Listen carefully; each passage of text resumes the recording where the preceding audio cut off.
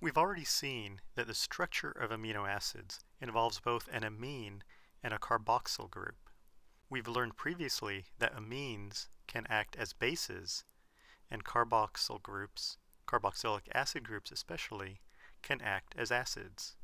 Therefore, amino acids can exist in either acidic or basic form depending on the solution pH in which they're dissolved. In addition, 7 amino acids also have an ionizable side chain, such as an extra amine or an extra carboxyl group.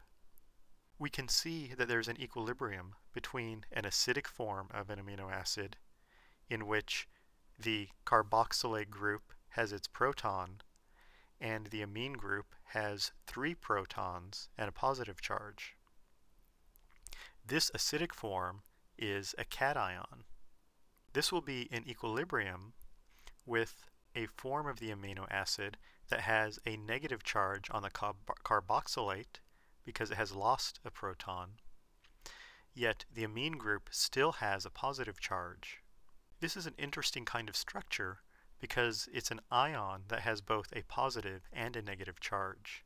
These kinds of structures are called Zwitter ions, from the German zwei or Zwitter, meaning a hybrid ion, because it's a combination of both a positive and a negative ion. This Zwitter ion form will be in equilibrium with the basic form of an amino acid. In the basic form, the carboxylate group is still unprotonated and has a negative charge, but now the amine group is just a neutral NH2. So overall, the basic form will be an anion. A particular group on the amino acid, whether it's the carboxylate or the amine group, will be protonated if the solution pH is more acidic or a lower pH value than the pKa for the group of interest. Another interesting thing to note is that all 3 forms of amino acids are charged. In other words, amino acids act much like ionic compounds more than they do molecular compounds. Let's look at an example using the amino acid serine. The alpha carboxylate group has a pKa of 2.21, and the alpha amino group, the protonated form, has a pKa of 9.15. What form of serine would we have if we had it in a solution of each of the following pH values? For example, in question A, what form of serine would we have in a solution of pH of 7.4? The second example asks what form of serine we would have in a solution of pH 10.4. To answer the first one, we see that the solution pH 7.4 is greater than the pKa of the carboxylate group, 2.21, but it's less than the pKa of the amine group, 9.15.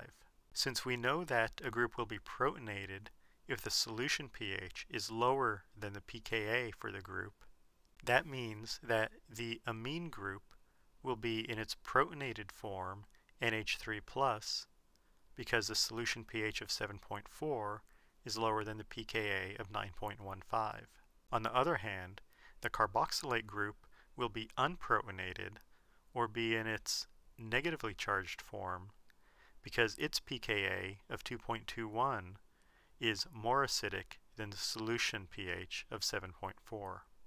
You should now pause the video and see if you could identify the form of serine in a solution that is pH 10.4.